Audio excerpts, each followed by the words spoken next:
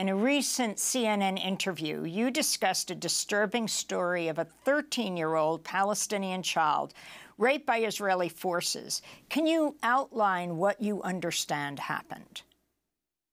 Yes, there was a report by a charity called Defense of Children International, Palestine, that's the Palestine branch of this global charity, in which this child had been taken into Israeli custody, which is, of course, itself a question we should be asking, why there are children in Israeli custody without charge in the Moscabia prison in Jerusalem, who was raped by his prison guards as part of his interrogation. This report came to the State Department's attention. We looked at it. We considered it valid.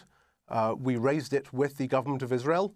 And the next day after it was raised by the State Department, actually by Embassy Jerusalem, with the government of Israel, the IDF, the Israeli security forces, went into the charity's office, into Defense of Children International Palestine's offices, and ransacked it, and several months later declared them and several other Palestinian NGOs a terrorist organization.